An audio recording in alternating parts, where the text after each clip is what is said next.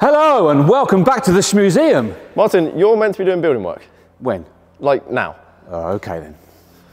Okay, this is more like it. Now today, we have got an action-packed day coming up, which is very Ferrari themed. Yeah, we have so much going on. Obviously, Martin and the team from Novus are here, cracking on with the building work. We've got, indeed, I believe, a kitchen arriving. We do. Fairly soon. We also have a skip coming, which is something that I think will be a first at the Shmuseum. I don't know, my car's in it. I'm joking. I can't do that to my own car, can I? You said it, not me. No, that's true. But yes, we have a skip coming, we've got a kitchen coming, which... The kitchen is here right now. The kitchen is here, so I guess what we're else do we go have? And get that in We've a got moment. some, we mentioned about putting summer tyres on to the SF90 and the Lusso. That is happening today, so Ferrari theme. And Tim teased something that he tried to collect last time. He did. Couldn't collect because the MSRT Transit just wasn't tall enough. So we've organised a surprise. We have another vehicle landing today at the Shmuseum, which we'll then be using to go and collect something else, once again very Ferrari themed. And I guess we probably should point out that currently we have quite a lot of cars undercover at the moment because they're currently clean and we want them to stay that way whilst the building work is going on. Yeah. Now, we have a kitchen to go and let the guys in. But before we do that, we probably should just throw back a little bit because there is now an SF90 here and there is now a Lusso over there, which wasn't here the other day because we dropped them off for service. So I guess we should rewind to collecting those and then let's go and get our kitchen. We are back at Ferrari service and here I've got the documentation for the Ferrari SF90, which has had its annual service. All is good and that's ready to go back home, and at some point, I guess, given the weather, we're going to want to put that back on its summer tyres at some point soon. Yeah, whether that's in this video that you're watching but we've rewinded back in, it's all complicated. Whether that's in this or in a future I think it will be at some point in the future, because the Lusso, we have some spare wheels with the summers on. These have to actually be physically swapped onto these wheels, so I think that's a trip to Whoops at some point in the future. However, should we show what we're driving in at the moment? We are not in any of the Shmumobiles or team vehicles that you are aware of. We are currently in this. A Skoda ENYAQ. It's electric.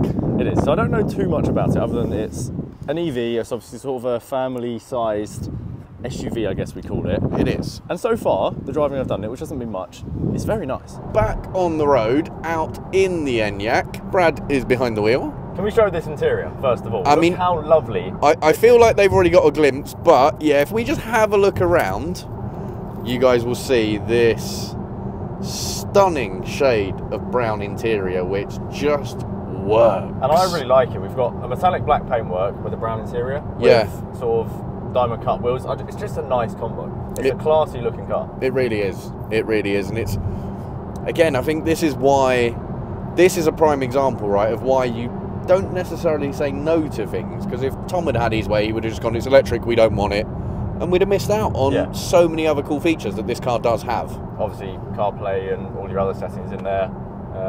Heated seat, heated steering wheel. It's good. It's a good car.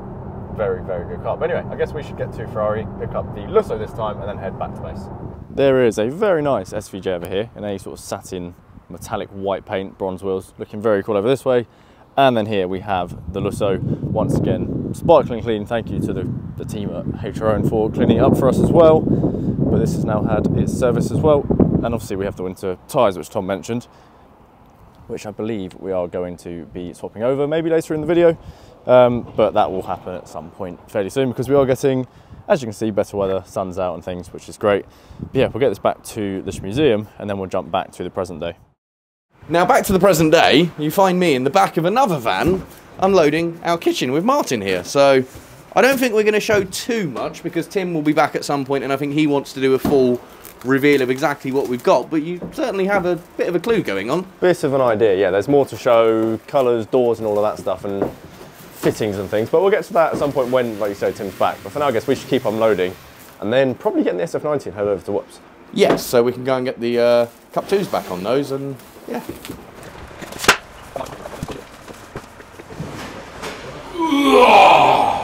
I am strong man!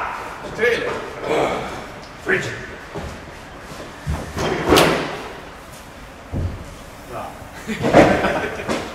Kitchen is now fully unloaded. Martin is just organising some of this a little bit and I mean, just taking a little sneak peek at our worktops here. No. I'm looking, not you lot. I've seen it actually, because I went obviously with Tim and Martin to You did. Can we You went say to spec up order a it. kitchen? Because that's Yeah. kind of the process. You went to the kitchen atelier and spec'd the kitchen with Martin. Instead of talking about it, give us a hand to move it. Hey, that'd be a brilliant idea, don't you think?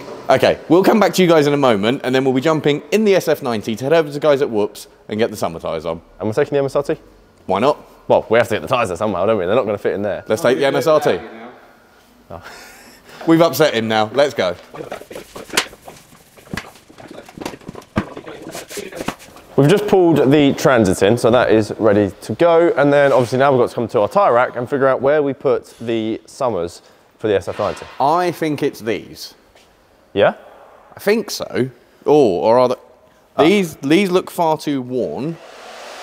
No, hang on. I'm pointing at this, but that is a wheel. That is literally a wheel. So I reckon... Hang on a second. Cheers, Martin. We did say at the start of the video he needs to go back to work, and he has. He has, to be fair. I think it's these because they look far too worn. Those are the GT. Oh yes, Black it's GT Series. Black Series, yeah. Those are clearly some winters. Those are Mine. yours and way too narrow. Those I think are on wheels. Yep. Oh. Those are the Lussos. Lusso, so they're going on later. Yeah, we'll need to get those on later on. Suppose we need to get these down. Yeah. So I guess we start from this one here. And that definitely is the one because we've got the sort of sound deadening foam inside. Oh, we have that on these as well. Yeah? Oh, not just the GT500. No.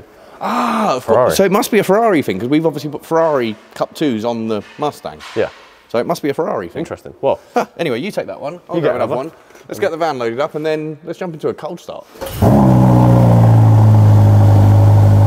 out comes the SF90, ready to hit the road. Oh! Standard, Clio alarm, focus. Hang on, hang on, hang on, hang on.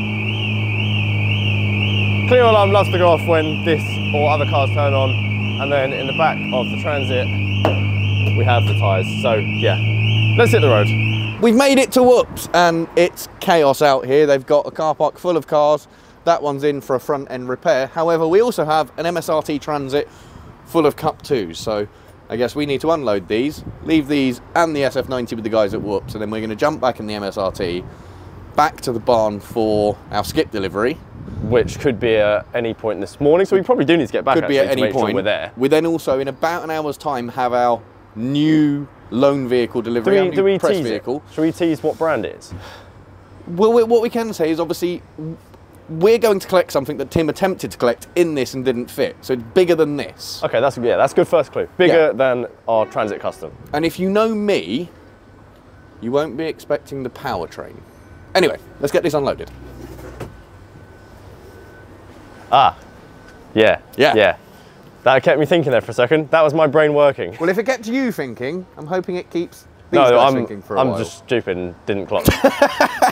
We have arrived back from Whoops in the MSRT, and now Martin, it's time for a bit of an update, I think, because the last thing we showed, I don't think we'd had the front face sort of painted in white, and there's quite a few other bits that have been done since the last video. Yes, I would say that all the top panels have been fitted, taped and jointed, sanded, a coat of paint. Also, all of the skirting boards gone on. And this morning we just finished off all the aluminium framework for the glazing that's going to form the front of the offices. Yes, so that is this sort of like framework here, which you've put some tape because you said that neither of us, or none of us. Somebody will walk through it, somebody will stand on the track, somebody will then get punched in the face. Don't walk through there, Tom. Oh my goodness. Don't walk through there. See, look, he's going to go through there now and break something. We love him. Anyway. So yes, a few obstacles just to make it even harder for you to walk on the track. And if you do manage to walk on that track, yes, I'm looking at you, Tom. There will be trouble. Oh, yeah. There will be trouble. The hammer that was used to check your table will be used to check your face. I mean, pretty solid. You won't like that. Other things that have been done, the final sockets have been cut into the walls, and we've started to install the units. I can show this piece that you've put in because we showed it in the back of the van when it arrived, but here is our first piece of kitchen furniture. Kitchen cabinetry. Cabinetry, Should we call that's it the word. cabinetry? That And you'll sounds note the posh. ceilings in. Yes, that's something we haven't shown. Actually, we have the full suspended ceiling now up in place. Yep, that'll have spotlights in when the electrician comes back. Plans for toilets are, I think, well underway, so it's a bit dark in here. Yeah, so the next step is all of this needs to be cleared out. We've got a plasterboard skip coming this morning. That makes life easy. Get rid of all this. And then all the services for the plumbing and drainage will go in behind this wall and we'll form another wall in front of it. So all those are hidden in there, and then there will have a toilet here and another toilet and shower over there.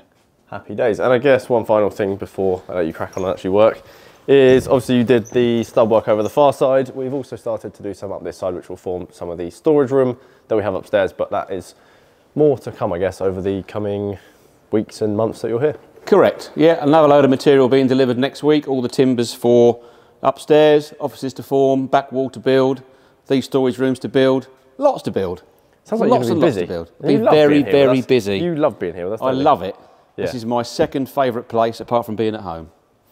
Oh, we'll take that. Thank you very much. Shall I crack on now? Yes, please. Next up is summer tyre time for the Lusso. So I have the key here. We're going to get this one open. I'm going to get the cover off of this one, and then we'll get that moved over there somewhere so that Brad can get that on the jacks, and we can get these wheels off, get the summers on, and this one is all good for the rest of the year.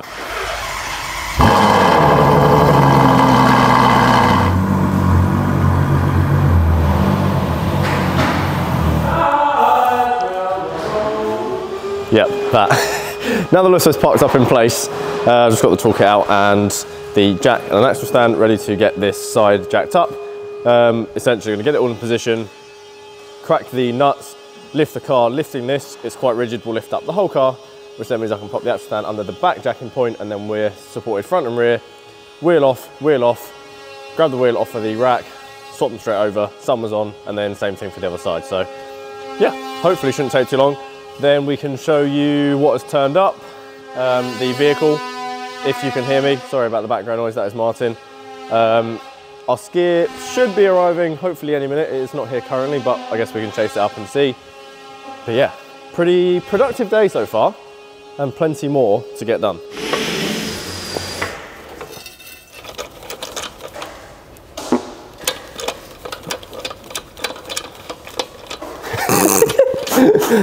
It's okay, we have Zoom.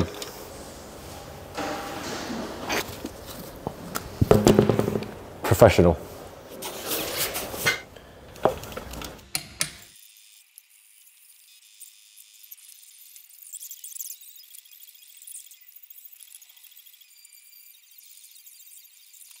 Now that we have the Lusso already back on its summer tyres, it's time for us to go and collect the Ferrari SF90 from the guys at Whoops. But before we do, our new loan vehicle is here. Yeah, I think we should come straight over and show the mystery vehicle. Obviously, I've said the next plan is to go and pick up the mystery item. Yep. But for the purpose, we have the brand new Ford E-Transit. All-electric E-Transit. Yeah, true. Actually, everything I need to say is literally on the side. It's part of the Ford Pro range. It's the new all-electric E-Transit, a full-size transit inside the Shmuseum. As I said earlier on, if you know me, the type of powertrain will be very unexpected. Now, I'm going to be completely honest and say I've popped out in this before bringing it in, and I even took Martin for a quick ride. We went to the building merchants to get some supplies. What a fantastic machine. I've always been very against EVs, but I think I'm against performance EVs, and I've always kind of highlighted that I think there's a time and a place for them. This might be the time and the place. This is the first time I've heard you talk so highly about an EV. I think it's brilliant. I mean, the range, if you're doing really long distance stuff, the range is going to be a bit of an issue. I think we've worked out it's got about 170 miles real world range. But if you're doing courier work in London or something like that, or you're not doing 200 miles plus a day, it's perfect. It's silent. You hear nothing. It's almost like being back in the Audi S8. Okay. And okay, I'm slightly... Hang on, where are we going? We've got a few things to show on this. Let's do the rear first. Let's go into the... Would help if it was... Oh, you have the key. There we go. So if we come in the back here...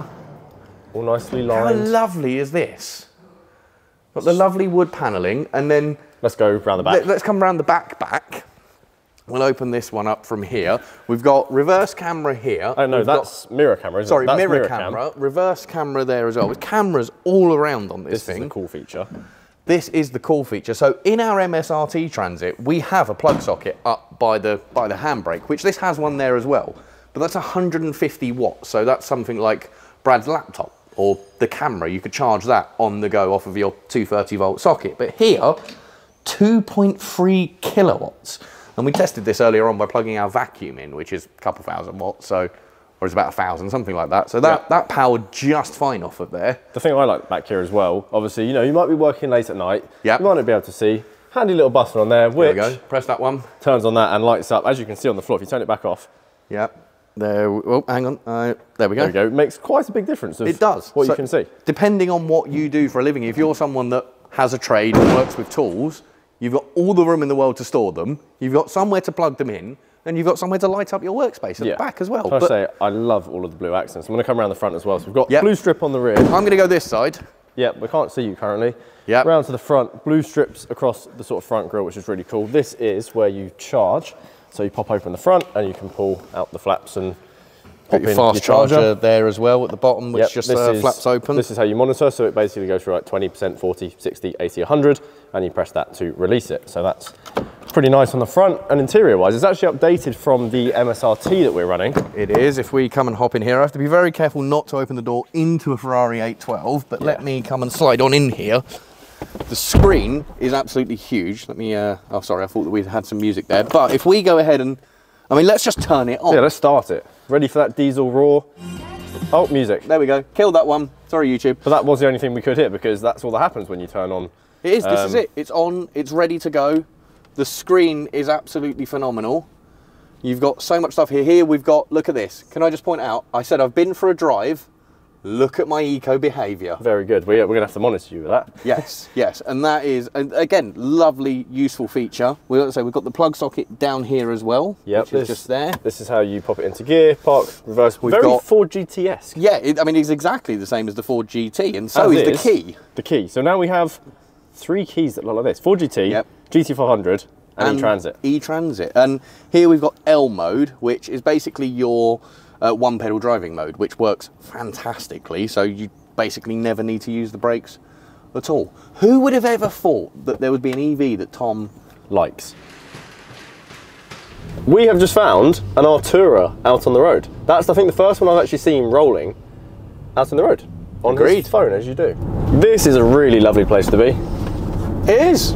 It is. I'm glad you're seeing what I was saying, because obviously you've not, this is your first time in the E-Transit. Yeah, I mean, so we've spent, I guess, the last year driving a few different types of vans. You know, we've had the Transit Custom from MSRT, long wheelbase and short wheelbase. And then we've driven the Luton, which was obviously huge and didn't have many tech features, if anything at all. Like, it was as basic as it comes. And then, like we said, this thing has literally everything, is comfortable, quiet, and actually very well refined. And the screen, like the first thing Martin said, because obviously he has the same van as we do, not the MSRT, but he has the same shape van that we have. And the first thing he pointed out was just how much nicer the infotainment screen is. Yeah, the screen on here is bigger, just, it looks more premium. It does. It really does. This doesn't look like something you would find in what I'm going to call a builder's van.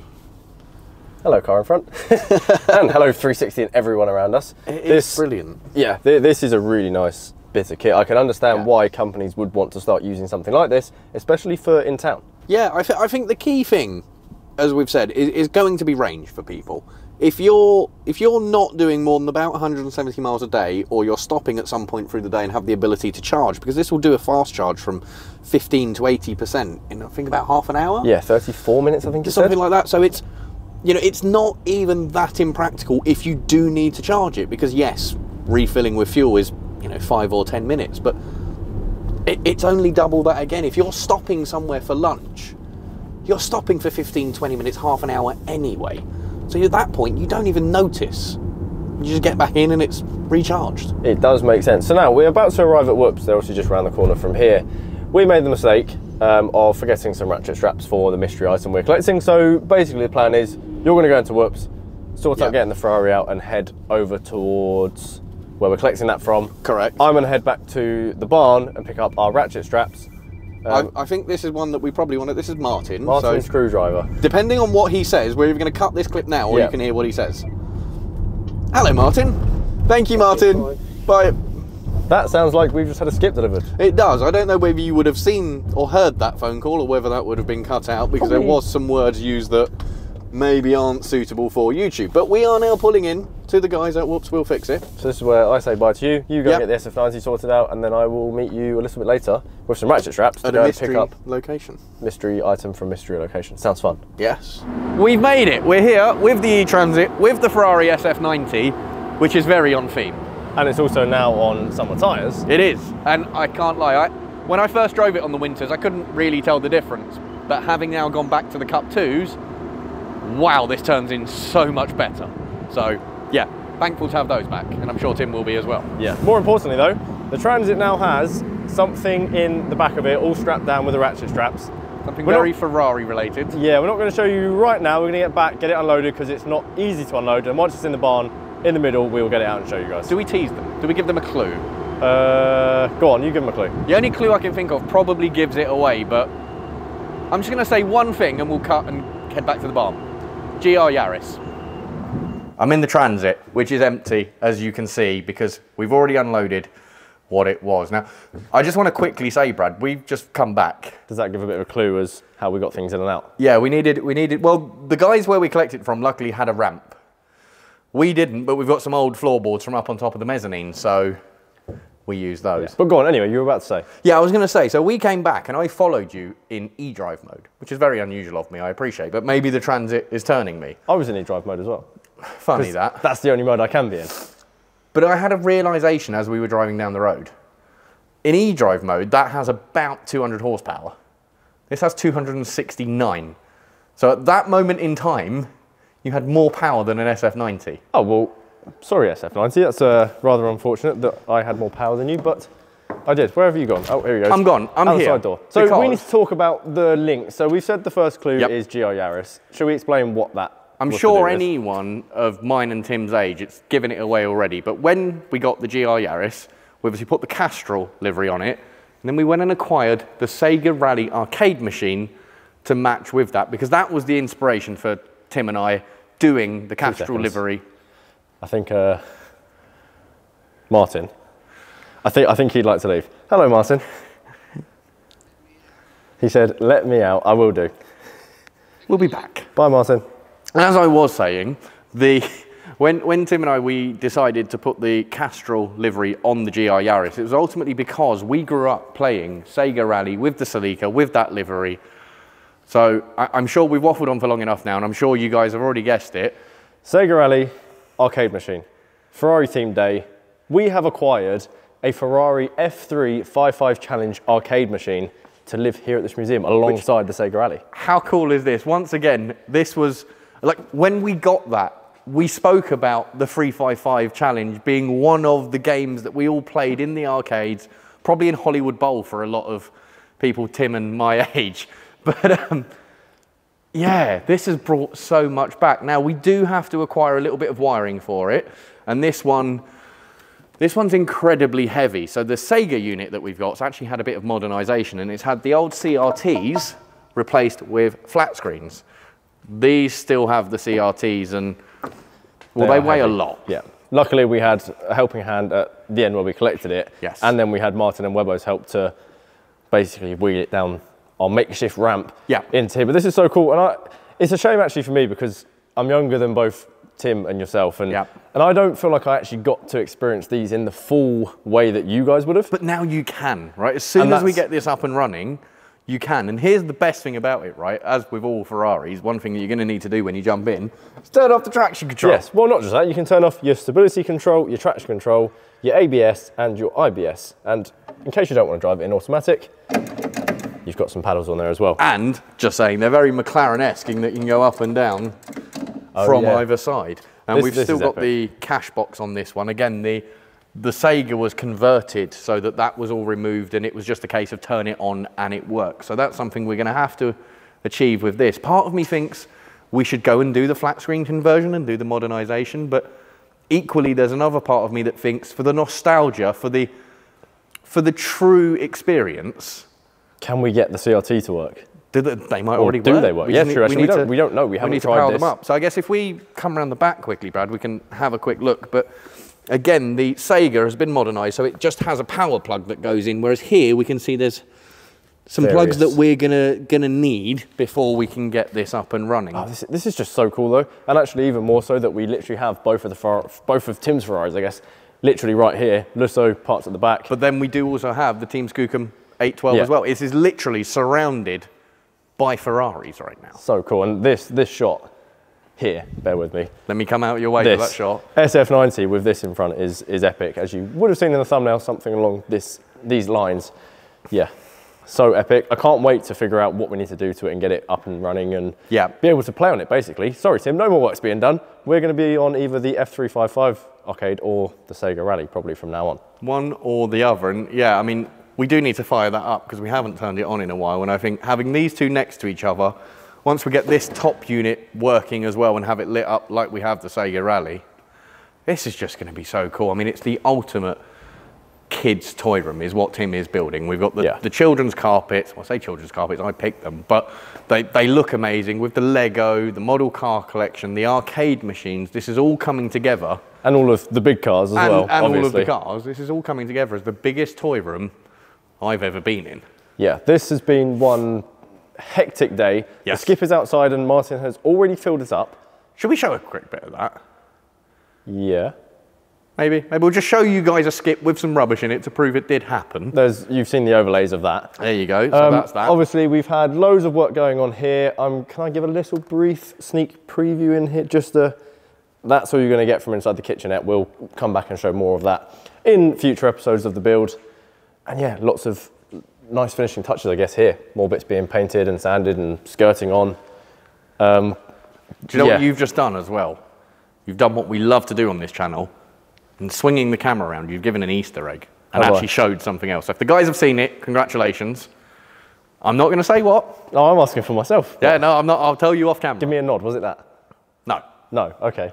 I'm gonna just walk anyway, around. I'll tell you off camera. But you have there's another Easter egg in this video, guys. Comment down below. Can you see it? So I guess to finish up today's video, because we are pretty much there, I believe. SF90 is obviously now on to some summer tyres. Thank you, Whoops Will Fix It, as always, for helping us out. Yep. Lusso is now done, thanks to us. Thanks to you for getting that one jacked up and making sure that Tom didn't put a jack straight through the cell. Yeah, you're welcome, Tim. And obviously a huge thank you to Ford, who have sent out, for a very short-term loan, their Ford, I guess we're going to say it again, new all-electric e-Transit, which has been honestly incredible. And I guess I owe a thank you to Ford because you have made an EV that I like. Yeah, that's... Shock. Yeah, that's a bold statement. I guess for now, we'll probably get this put on charge on our C-Tech Charge Storm connected, and then we can get some more power in it, and in case we need to use it over the coming days before it does go back, we're able to because we have some charge in it. And to be fair, it's still got plenty of range left, and we've done quite a bit of driving today. Yep. And just for anyone who is interested, the 99% eco driving didn't stay at 99%, but it didn't drop too much at all. No. As it happened. This is, yeah, it's fantastic. And I think we've worked out the real world range is probably 170 to 190 miles, depending on how you're using it. I think we did a rough calculation on the road based off of what we were getting there and then, and it was the equivalent of about 70 miles per gallon. Yeah, how accurate that is, we can't really say, but that's the number that we managed to find. So whether it's good or true, I don't know. But yeah. But for something that weighs as much as it is, as big as it is, as unaerodynamic as it is, I think that's really, really impressive. Yeah, so yeah, once again, thank you, Ford. Is that everything we've done today? Are we now ticked off? Can we head home and finish this video? Well, no, because we've got to park the Transit back up, put that away, park the SF90, park the Lusso, put that away somewhere, then we can head home. But I guess we can wrap up now, go and do all of that. And yeah, hopefully you guys have enjoyed coming along on what has been a hectic day and, well, seeing the new Ferrari 355 Challenge arcade machine. But for now, I guess until next time.